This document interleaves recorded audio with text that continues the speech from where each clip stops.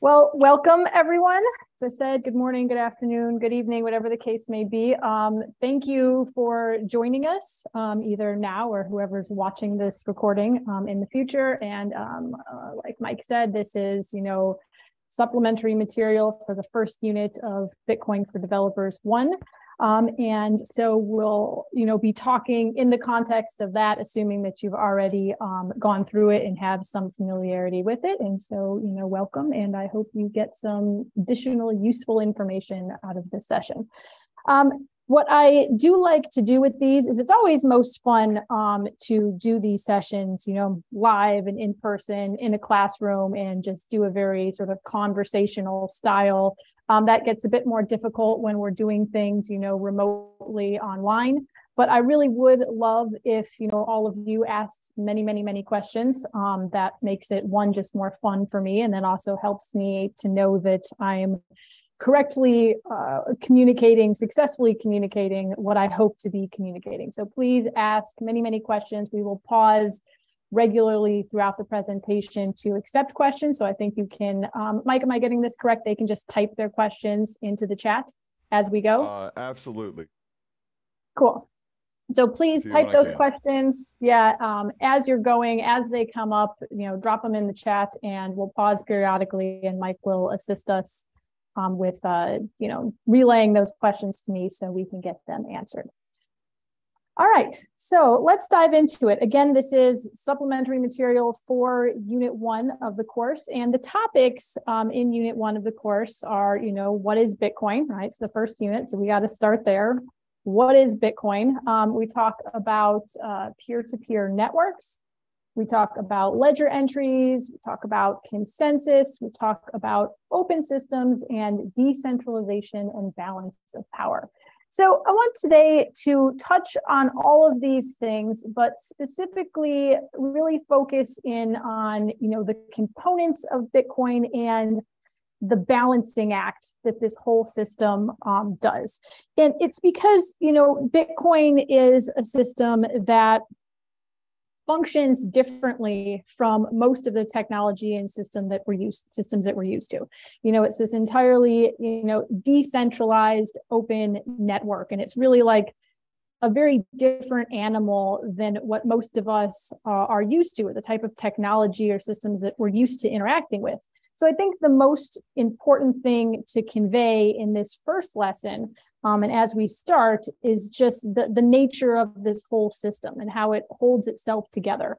So today I really want to lean into first talking about the different components that go into the Bitcoin system as a whole, and then talking about this balance of power here. How can you have this completely open, decentralized system that, works and hasn't been taken over by a particular entity or business, and, hasn't, been co-opted or controlled by anything. It's really pretty amazing that that's worked out. And this is really kind of the core magic of Bitcoin, that it's able to do this, to be this open, just protocol that keeps, this balance of power in its system. So that's what I'd like to focus on today. So we'll start by just walking through the various components, and then really talking about this, balance in the ecosystem and the different sort of players in the Bitcoin ecosystem, and what they do control and what they don't control, and how we are able to maintain this open, decentralized system. Because that's really, that's what makes Bitcoin different from, so many of the other, the technologies that came before it. So I think it's really important to start the course by grasping that aspect of it. Cool. So let's go ahead and dive in and talk about the different components of Bitcoin that we'll discuss today. So we'll start with just going over, again, we'll just, go over, like we've already covered this in the first unit of the course. So this is going to be a refresher, and we'll go a little bit in depth, hopefully, on the consensus aspect. But we'll start by just talking about peer-to-peer networks, or nodes in their roles, and just kind of get a picture in our head of what's happening there. We'll talk about the data, right? Blockchain ledger entries, right? So we'll talk a bit about that. And then we'll talk about the consensus algorithm, and we'll go a bit in depth there because that is also, a big part of, the magic sauce that makes Bitcoin what it is. And that's basically deciding who has what when is generally how I like to put it. But we'll cover that in depth. All right, so let's go ahead and get started talking about the peer-to-peer network. Again, I think we're going to do the first two components, then we'll pause for questions, then we'll really go in a bit more depth on the consensus components, and then hopefully we'll have a good amount of questions for that. So here are, I had thankfully lots of, pretty pictures, which I think are always helpful when trying to communicate ideas because, the English language only gets you so far. It's really helpful to, put pictures in our head of what's going on. So this is, of course, a very, very simplified picture of the Bitcoin peer-to-peer network. I'm not exactly sure what the numbers are. I haven't pulled them up real lately, but it's going to be like, say, at least 10,000 different computers similar to this, right? Different nodes on the network that are running the Bitcoin software and all talking to each other and all speaking their own same language, which is the Bitcoin protocol, right? And this is, a key component. This is the key architecture of the Bitcoin network, is that there isn't a hierarchy here, right? There isn't one central server that's talking to all the other nodes. There isn't, different tiers of nodes. Now, nodes can play different roles on the network, but there isn't this hierarchy, right? It's just everyone's talking to everyone. And of course, this network, peer-to-peer network, is spread out all over the globe. I think the majority of Bitcoin nodes are really going to be probably in, the United States or in Europe. I think there's a whole bunch there, but it's globally. Every continent on the globe, probably pretty much every country in the world, right, has some Bitcoin nodes in it. So it's a very widespread, very global, decentralized peer-to-peer network with all of these computers talking to each other.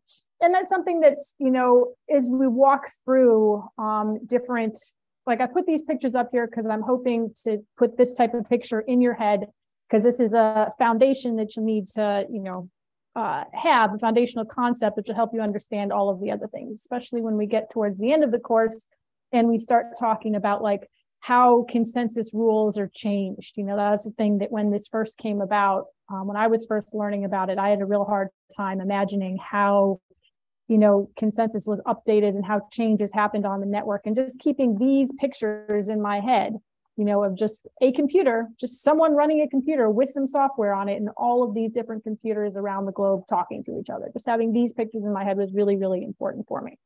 So we have this picture here of lots of different, nodes or just computers talking to each other on the network. And then we can look specifically at one node. Again, this is just, a pretty picture, but it really helps to keep this image in your head, at least helped for me to keep this image in my head of just a computer running software, right? And of course, there is a human behind this computer that decides what software they're going to put on here, what specific versions, what settings they're going to give it, etc. But anyone, anywhere in the world that has a halfway decent, device and an internet connection can be a part of Bitcoin and can decide what type of version or how they want to do it and put it on their machine and run that code and be a part of the network. And that's really key to understanding the whole Bitcoin ecosystem. So this picture is very important. All right, so and of course, as we discussed in the course, nodes can have different roles, right? I mean, they route transactions around this network. A transaction might originate here and get sent out to this node, and this node, and then propagates all throughout the network. So nodes do routing. Nodes maintain a copy of the blockchain ledger, which we'll talk about next. And then nodes can have other functions, such as it can serve as a wallet, or it could also be a Bitcoin miner, which we'll talk about in a couple minutes as well. But all it is just a human being somewhere that has this computer and has an internet connection and decides to put some software on it and runs that software, and that computer then talks to the rest of the computers on the network, right? That layer is this. That's what it is. All right. Now that we've covered that, let's talk a bit about blockchain data. So all of these computers are talking to each other, and what they're all doing is sharing data and coming to an agreement on data. And we'll talk about how we'll dive into consensus in just a minute. But it's just, there's all this data that people are sharing back and forth globally. And sometimes when you get people who are curious about blockchain tech and come from more traditional web development, this type of stuff, you know, there's sometimes some misunderstanding between what a blockchain does for us. And so it's very important to distinguish this data from just data that you're sharing online, right? If you just want to broadcast data out to the internet to other human beings on the planet, right? You don't need a blockchain. You can just set up a WordPress website, or, you know, go to some service that lets you post a blog, etc. Blockchain data, which is really interesting about, you know, Bitcoin data, is it's not just broadcasting this data and then storing it in this particular data structure, which is the blockchain. It's that it's a way to communicate, share, update, and agree upon data. And we do, and that's really, this whole system is designed to facilitate that, not just sharing, but updating and globally agreeing upon data in a decentralized fashion. But let's look briefly at what this data is, right? Because there's sometimes a bit of a misconception as well, which is pretty understandable given the name. It's Bitcoin, right? So everyone thinks that there are these coins that we're sending back and forth, and that's kind of true, but not really when you look under the hood. Because under the hood, it's just these ledger entries, right? Here's just an example from the Mastering Bitcoin book, where it's just showing a block explorer, and you can see a transactions where we have, you know, inputs and then outputs, right? So we have some Bitcoin, right? This is maybe like, oops, hold on, let me go back.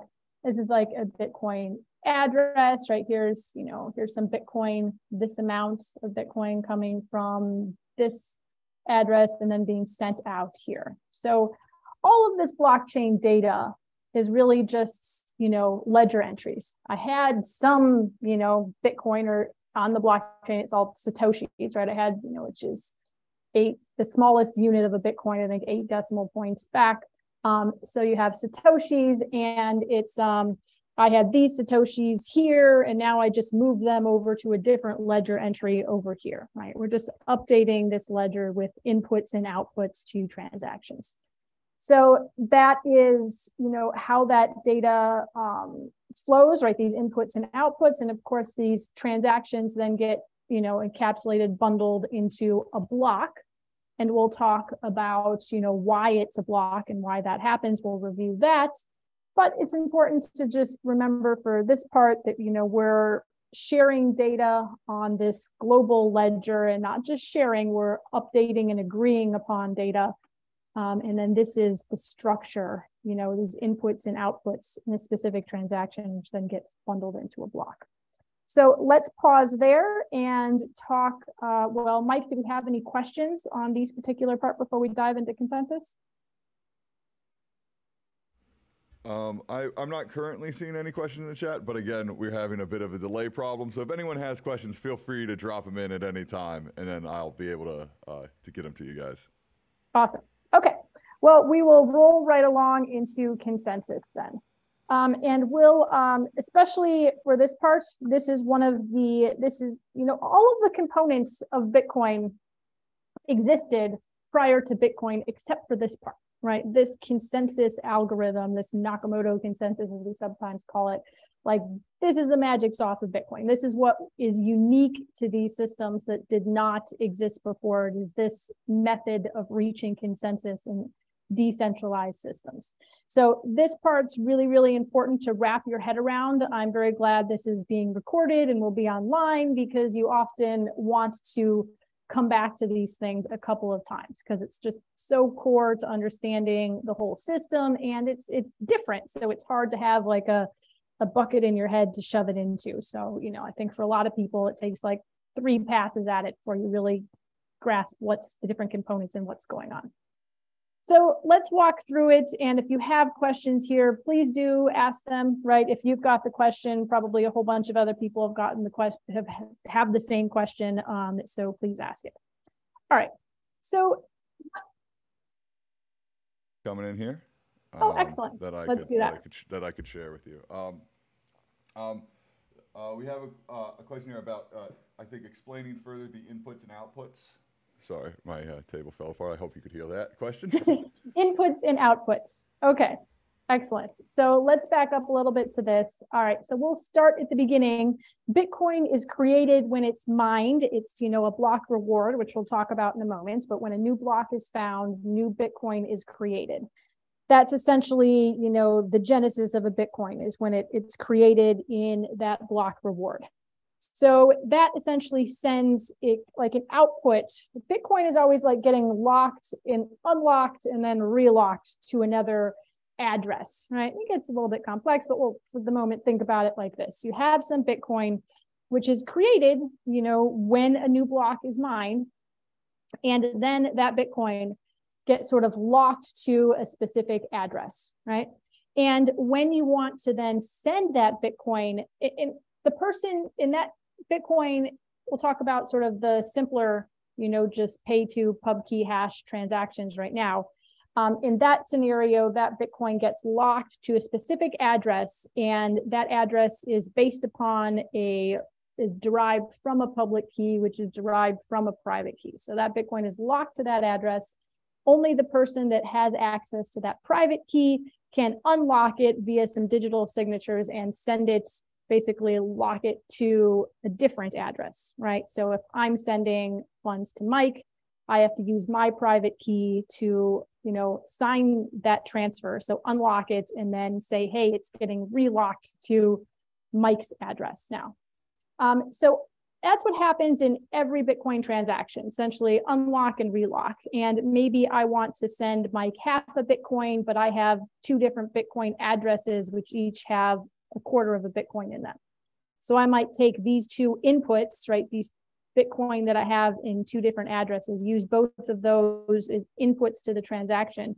And then the output of that transaction is that half a Bitcoin going to Mike, right? So it's always this series of inputs, which, you know, are unlocked and then sent out as outputs, which are sort of relocked to a different address. So inputs, outputs, and that's the basics, the core of all Bitcoin transactions. So I hope that answered the question. Mike, did we have another one on this one? Yeah, we had one more question, I guess, before we move on here, and it's about nodes and the purpose of nodes, and they wanted to know if you also use your nodes for your own to verify. Sorry about that. Use your nodes are also used our own verification for our own transactions, and is there an outline of how to do that? Okay. So sorry if I butchered that. What is the main purpose of nodes? Yes. Okay, sorry. So we talked about the different purposes of the nodes. We just touched on, you know, routing, maintaining data, and it could also be used for mining or as a wallet. So it's that maintaining data that's, I think, the component here that this person is asking about. Because yes, one of the very important functions of a node and why someone might want to run a node is that so you can independently verify transactions. I did indeed send that transaction out. I did indeed receive that. If someone's sending me something or telling me about a transaction, I can go back and look at the entire history of a blockchain to verify whatever it is they're telling me, right? So if I have that complete history, then I don't have to rely on anyone else to give me information about what's happening on the network. So having a node that is what we call a full node, which means it has a full copy of the Bitcoin blockchain, does allow you to we can say, independently verify transactions on the network. And that can be very important for someone to say it's like maybe running an e-commerce shop and wants to be sure that what's coming in is valid, right? So when I get but you don't have to go through and like specifically do this yourself. It's not like you have to, transaction comes in, you got to go to the command line and run some commands. I mean, you can, right? And we'll look at some of that stuff later in the course. But your node will do this for you, right? If you're running a full node, a transaction will come in, and all full nodes, all nodes, will go through and verify transactions as they come in. So your node will do that process for you automatically. And if someone says you a bogus transaction, if you have a node set up, it will look at that, check it out, and go, nah, rejected, right? And might even then disconnect from the node that is sending them that bogus or bad information. So yes, you're correct. I hope that answers the question. All right. Excellent. And we have, sorry, I guess we have one more follow-up here, and it's a question about the outputs. And the question is there a limit to how many outputs I can create from one Bitcoin? Yes, there is, and it's, I want to say 483, but I think that might be, like, it gets a little specific on that. But yes, there are limits to the amount, to how big a transaction can be overall, and the amount of outputs you can have on it. So it's pretty flexible, but yes, there are definitely some limits on that. Cool. Okay, sounds good. I'll let you know if we have any other questions. Okay, now we're going through the consensus part. I hope people have lots of questions, because this is really the meat and potatoes, as we say. Like, this is the part I really hope you all have a solid understanding of. So please do ask a ton of questions about this part.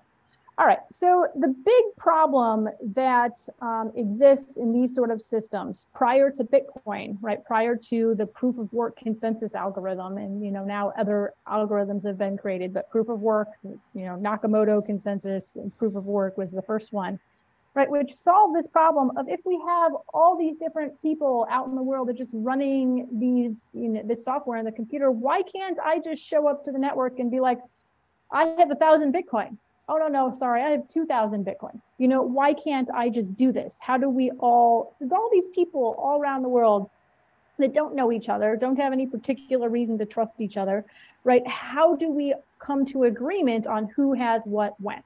So we have a specific example, which we'll walk through here to try to illustrate how the Bitcoin consensus algorithm reaches consensus on who has what when. Mike, was there a question?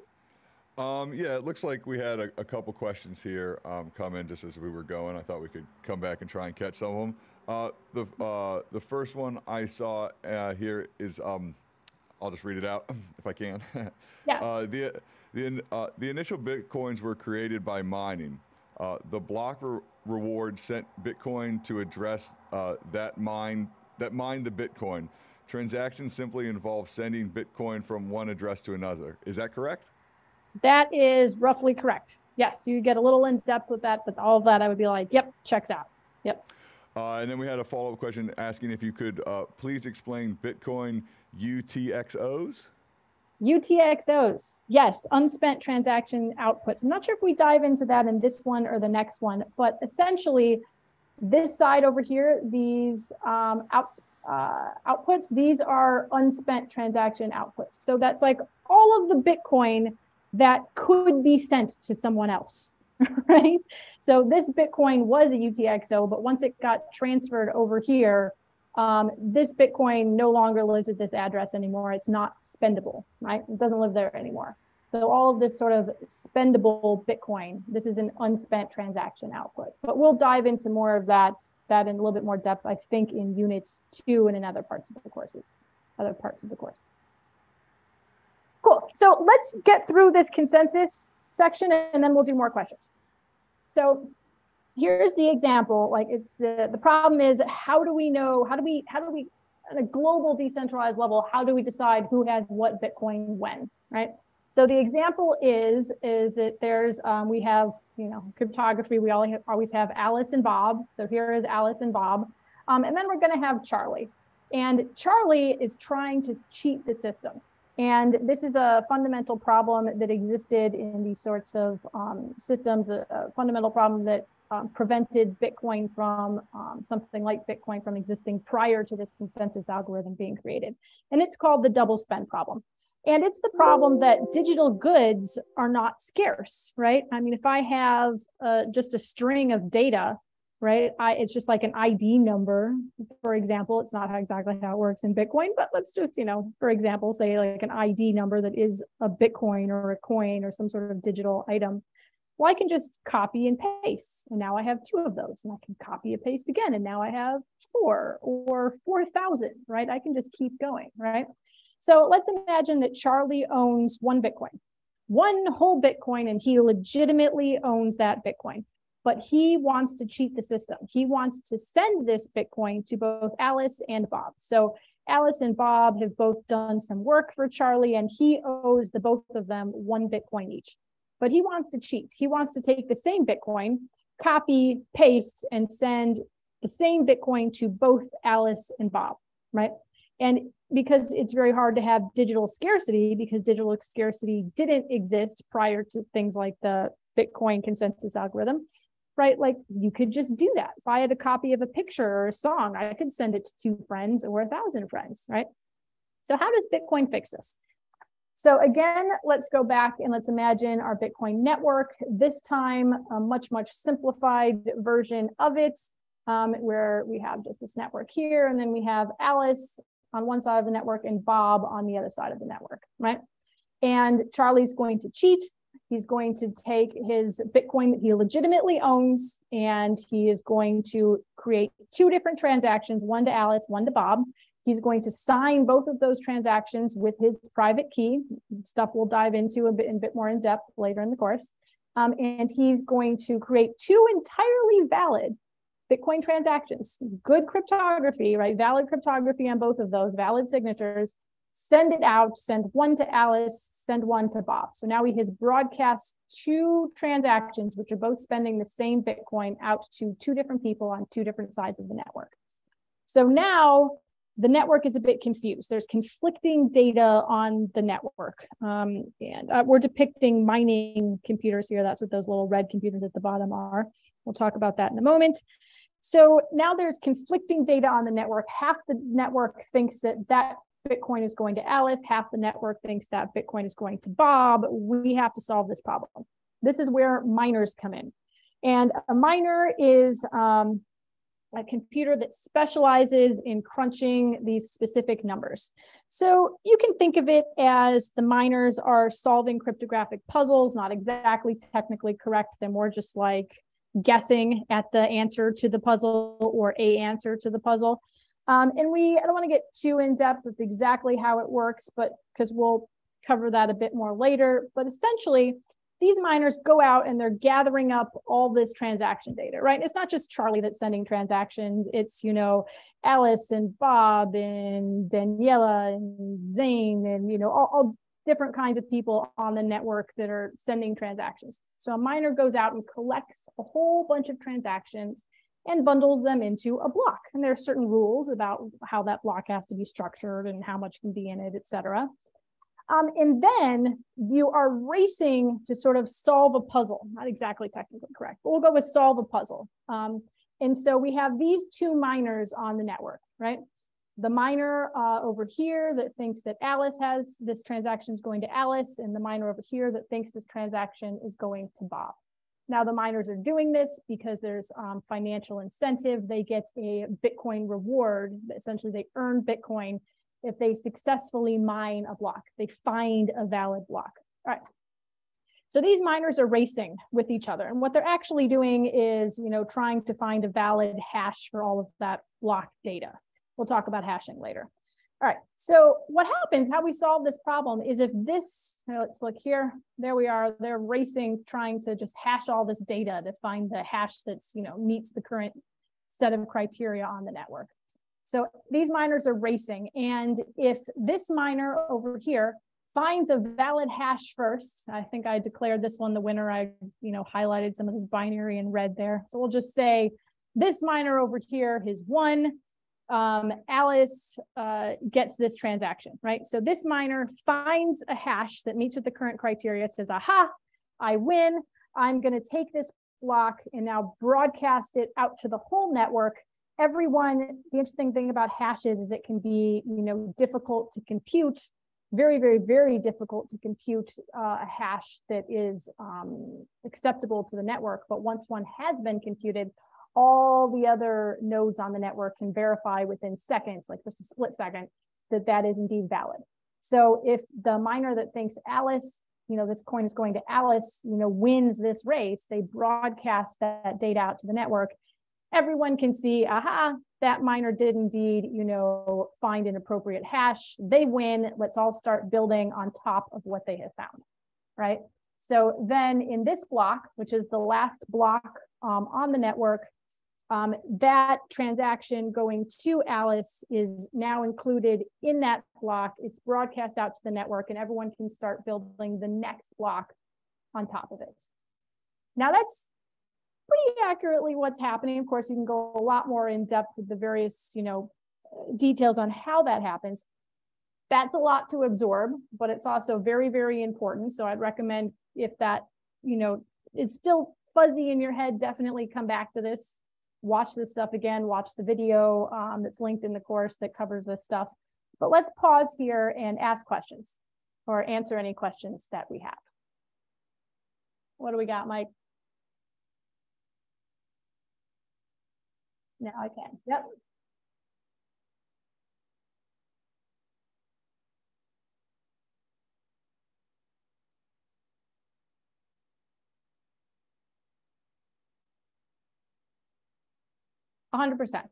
%. So what will happen is right now these miners are racing with each other because they're going to get a block reward. That reward halves every 4 years, right? So every 4 years, when it started, it was 50 Bitcoin. Then it went down to what, like 12, like it just keeps going down every 4 years. So now we're at like, what is it, 6.25 or something? I don't know where we are at the moment, but it keeps going down every 4 years. But what happens is, at least how Satoshi sort of planned this out, is that miners also earn transaction fees. Something we'll cover more in coming units. But the idea is that in every transaction, there's also a fee included. So miners don't just earn a block reward, they also earn fees. And as the block reward continues to go down, in theory, the fees will go up. So the value of those fees will go up. So maybe like as Bitcoin increases in value. So the idea is that as mining reward go down, and eventually till there's no more Bitcoin to hand out via mining rewards, because there's a cap on the total supply, the amount of fees will go up to continue to provide that financial incentive. What else we got, Mike?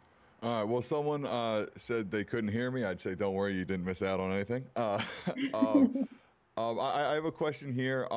I'm not exactly sure what it's in reference to. Maybe if you could clarify about what you'd like cutting, the question about what cut in half, I just am not entirely sure what that question is. Sorry about that. But if you could clarify a little more, I'd be happy to answer that, to ask that question. Cut in half? You mean about the mining rewards? Potentially, that's what they mean. Yeah, the rewards, that's what they said. Sorry about that. Okay, so it started at 50, and then every 4 years it goes down, right? So when the first Bitcoin block was mined, and what was it, January 3rd, 2009, right? The block reward there was, 50 Bitcoins. So Satoshi mined that block, right? And you have the Genesis block within the next block, right? It's a Satoshi mined that block, him, her, themselves. And they got that 50 Bitcoin as a reward. That continued, roughly every 10 minutes. A new block is mined roughly every 10 minutes. And so every 10 minutes, someone is getting 50 new Bitcoin. That continued for 4 years. Then it dropped down to 25. Then another 4 years, then it was 12.5. Then another 4 years, and it's 6.25.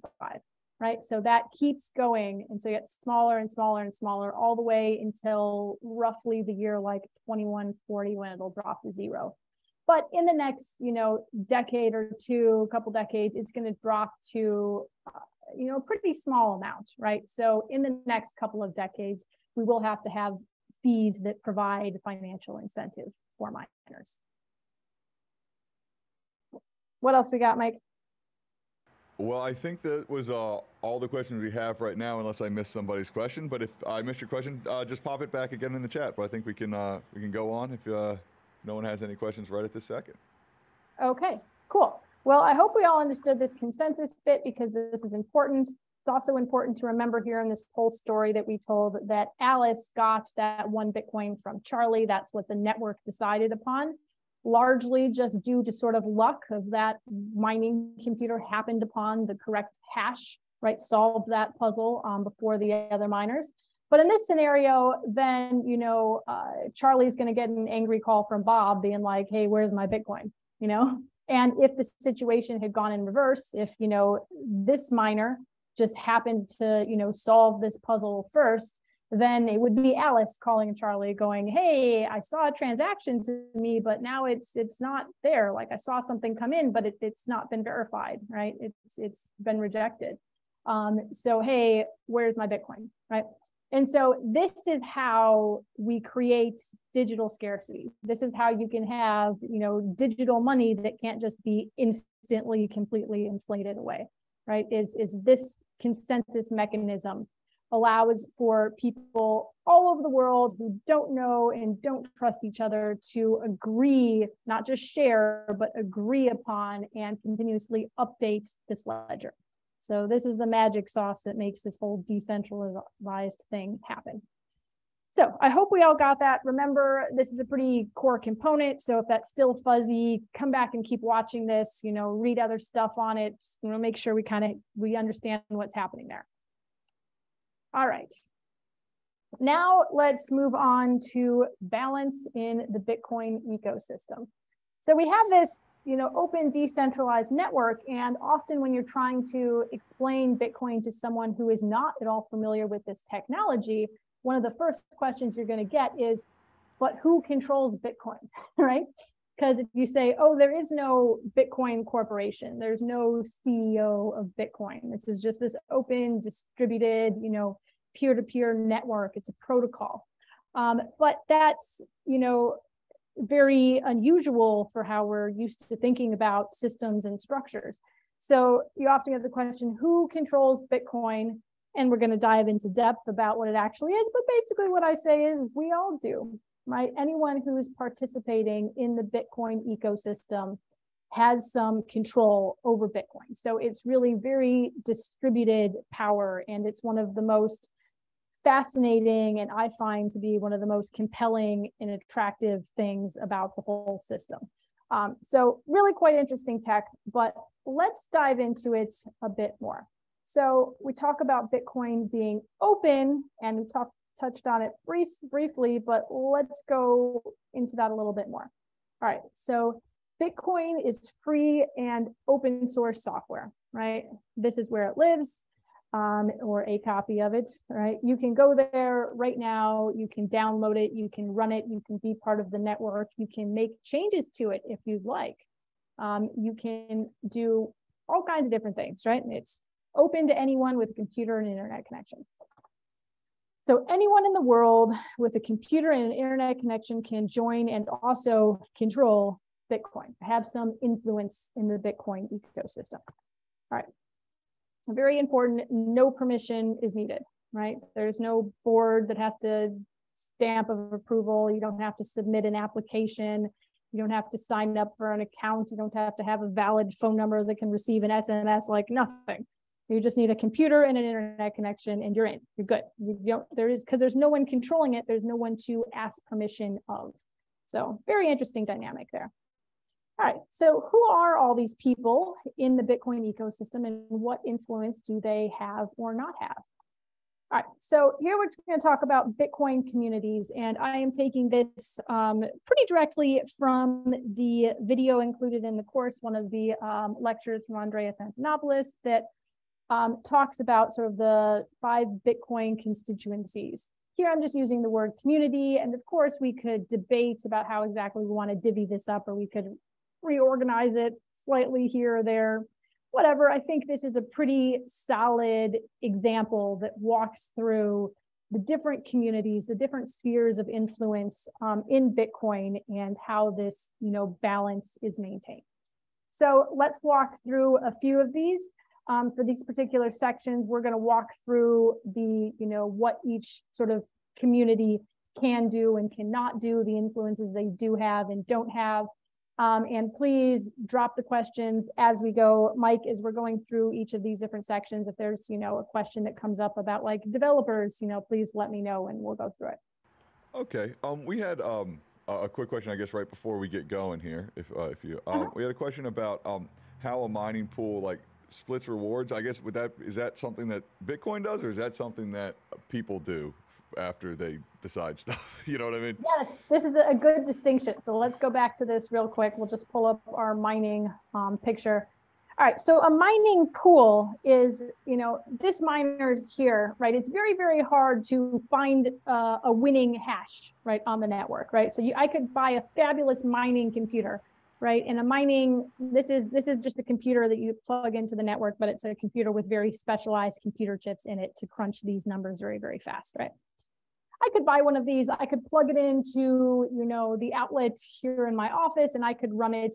I could find a block in 20 minutes, or I could not find a block in 20 years, right? There's a good element of just luck that comes into this. So people that want to sort of even out their winnings or their earnings from Bitcoin mining will join a pool. So, and then you contribute your computing power to the pool and get paid out for the amount, whatever the winnings, the earnings are from that pool. They split it up evenly, or, according to the computing power that you have contributed to the pool. All right. This is not in the Bitcoin protocol, right? This is sort of an adaptation that people have made on top of the Bitcoin protocol. And they have done this so that miners can sort of even out the earnings that they're getting from mining. Otherwise, it would be wild. Like, it would be it'd be like nothing, tons of money, nothing, and it would be very sporadic. So people pool together to share their computing resources with a pool, and then they receive a portion of the earnings from that pool according to the computing power that they contributed to it. This is a whole nother topic you could get really in depth with. That's not in the protocol. That's an adaptation on top of the protocol. People worry about centralization risk. I don't so much, because a miner can very, very easily switch from one pool to the next, and there's competing mining pools, etc. That's a rabbit hole which we won't dive down now, but I think the answer to the question, no, it's not a part of the core protocol. It's an adaptation on top of it. All right, cool. Thank you. I'll let you know if we have any other questions. All right. So yeah, please, dive in with questions on this particular component as we walk through sort of these different communities and what control or influence they do or don't have on the Bitcoin ecosystem. So we have developers, we have miners, we have wallets, we have exchanges, and we have users. Of course, you could divvy this up a little bit different if you want to, but this is pretty illustrative. So let's walk through this. All right. Why can't developers control Bitcoin? All right, well, what can developers do? What influence do they have? So there is a set of people who are Bitcoin core developers. And a lot of people, when they come to this space, they think that Bitcoin core developers control Bitcoin. They don't. They do have quite a lot of influence, right? What core developers can do is write the new code that will maybe go into the next update on Bitcoin, right? So this code is constantly getting updates and maintenance, and sometimes, rarely, very contentiously, sometimes, they get new features. So these core developers are the people that do that work of actually writing that code, reviewing that code, testing that code. Lots of work goes into that. So they do have quite a lot of influence. If there is no core developer, if you really want some new feature, but there's no core developer out there that's willing to write it, well, either you become a core developer or you're not getting that feature, right? So there's some influence that they definitely have. They can add that code to the Bitcoin repo and release it. Again, remember that there is, also some balance of power even in core developers. They're constantly arguing with each other about what should and should not be included in Bitcoin. There's competition between them, et cetera. All right, but they can't control Bitcoin because they can't force anyone to download and run that code, right? If a core developer, if someone who had access to the Bitcoin repo and could push, merge in that repo and create a new release, if someone there did something that was horribly unpopular, no one's going to run that code, right? That core developer can't make me update my software on my computer. So core developers do indeed have a lot of influence, but in the end, no actual control, because there's just no way they can force someone to run that particular version of their code. It's not like you can do automatic updates like you can do on some like apps, from the, Apple App Store, or, Android App Store, whatever it is. You can't automatically update. Anyone who's running a node has to choose to install that update from the developers. So that balances out their power there. Mike, any questions on this one?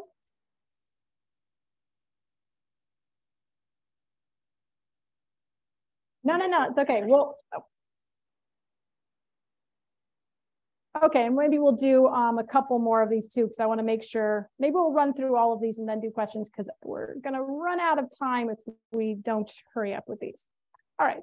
So another common question that you get when you explain the Bitcoin ecosystem is someone will say, whoa, what about these miners? Clearly miners control Bitcoin. And no, they don't. They have quite a lot of influence in Bitcoin, right? So what miners can do. So a miner can choose what version of Bitcoin to run. So if there's some new updates that they do or don't like, they can choose to run the version of Bitcoin with that in it or not, right? So that's a good amount of influence. Maybe the mining rules have changed slightly and they're going to decide which set of rules they want to apply to what they're doing. Now, a miner could theoretically reject transactions. So this comes into the censorship risk, right? If miners decide that they really can't stand me and they're just going to try and kick me out of the ecosystem. So anytime I broadcast a transaction, they're just going to refuse to include it in a block. Now, any one particular miner could do that, right?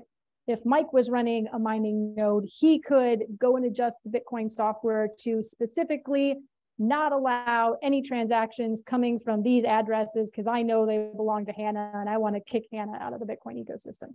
Now, Mike could do that, but it's highly unlikely to be effective, right? In that situation, if it's just Mike doing that, worst case scenario is my transaction gets delayed by another 10 minutes, right? Because there are hundreds, thousands of other computers that are also mining, right? And so it only is effective if Mike's miner in particular mines the next block. But the odds of that happening are quite small. So the odds of him having it by himself having any particular impact on censoring any of my transactions is very, very small. Like we're talking maybe he could possibly delay me by 10 minutes, right? Now we can get into the 50% attack. Actually, it should be 51% attack.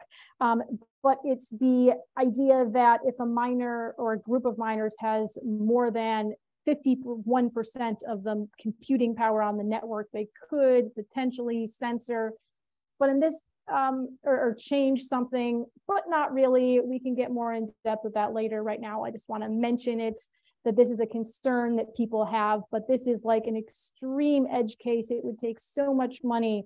Now the Bitcoin network is so big, it would take so much money to buy up enough computing power to have the majority of the computing power on the network. And then it would only be a majority, and you probably still wouldn't get whatever type of attack you were attempting to do through the system. So while miners do have quite a lot of influence, especially a lot of changes to the Bitcoin ecosystem are signaled via mining computers, they have a lot of influence, but they cannot control the network. They can't directly censor, like it's highly, highly unlikely.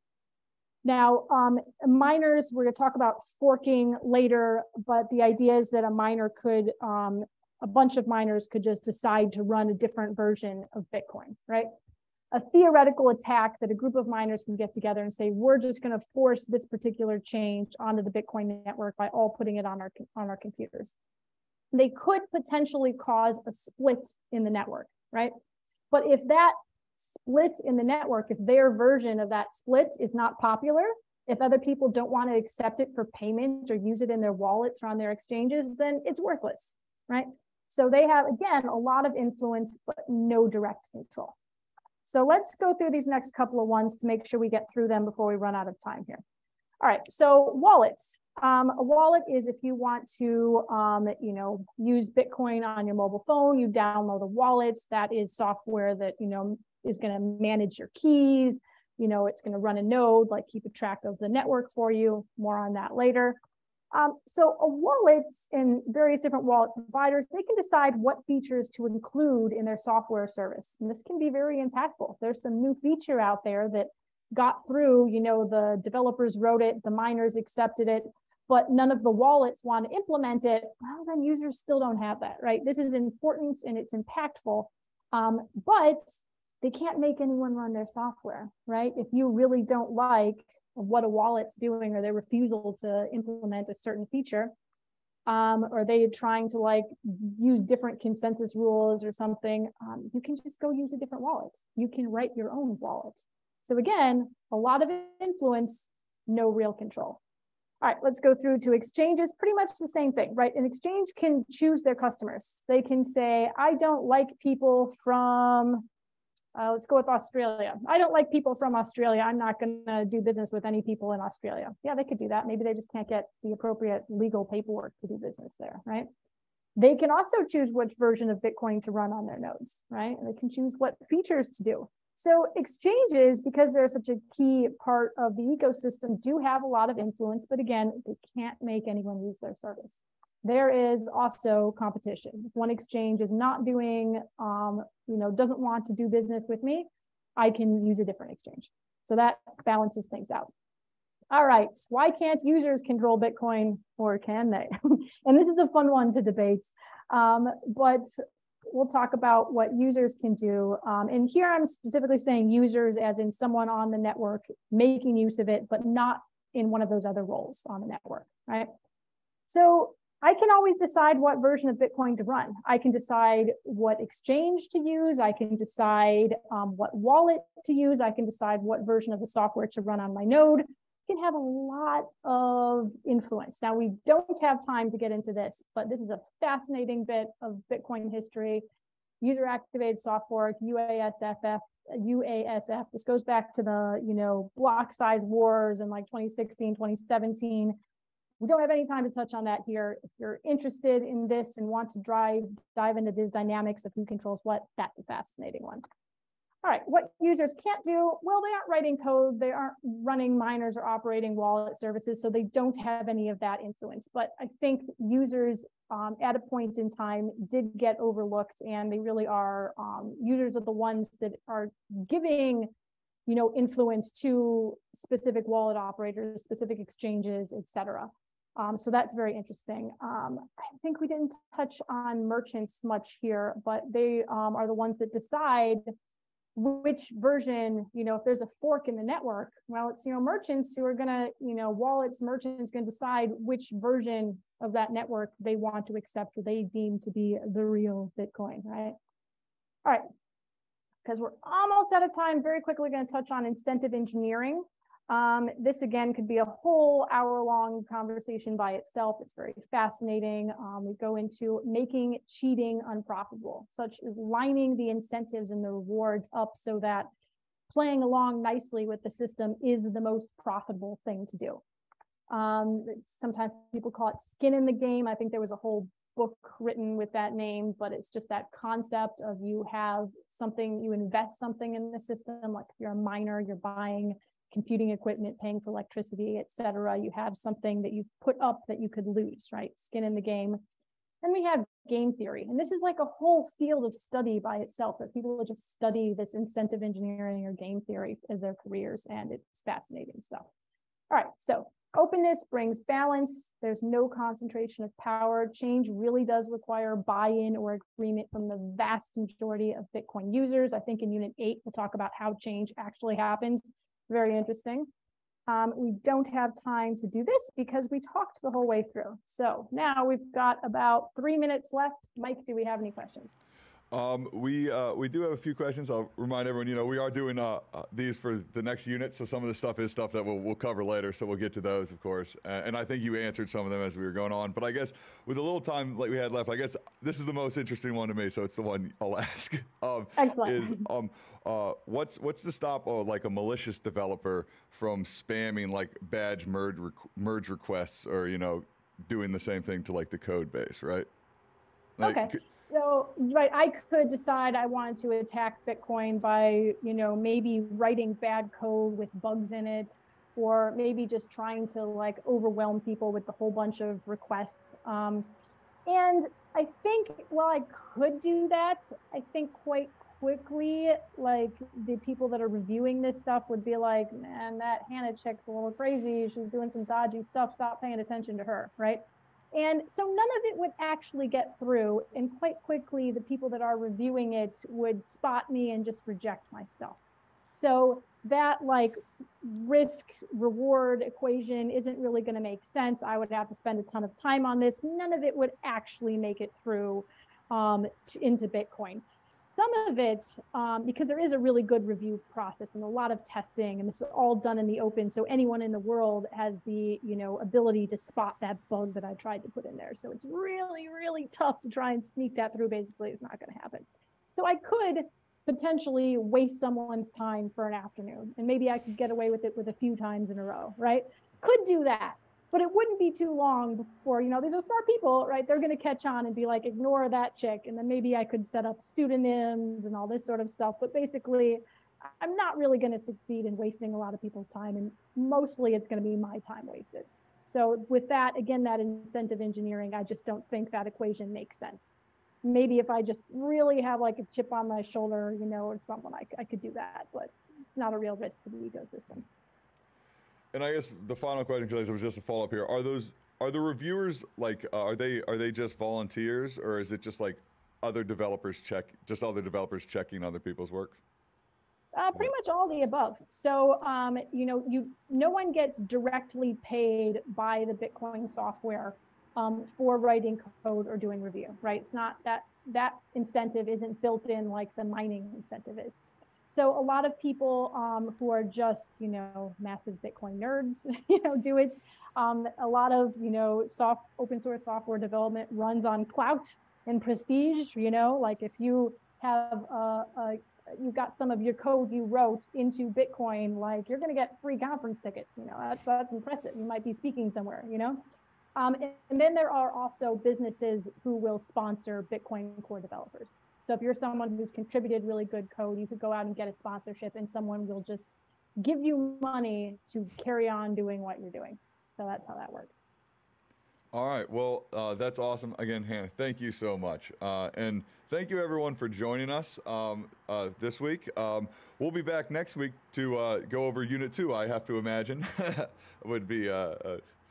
not to spoil for anyone, but we're going to do Unit 2 next. But again, thank you everyone for joining us. We'll be here at the same time next week. If you're watching this later and you have any questions, feel free to leave them in the comment section down below here on YouTube. And I just want to thank everyone again for joining us. And of course, I'm sure everyone will be doing it in the chat. But of course, thank you, Hannah, for taking us through all this. Yeah, thank you all for showing up. I hope your time was well spent here. Oh, yeah.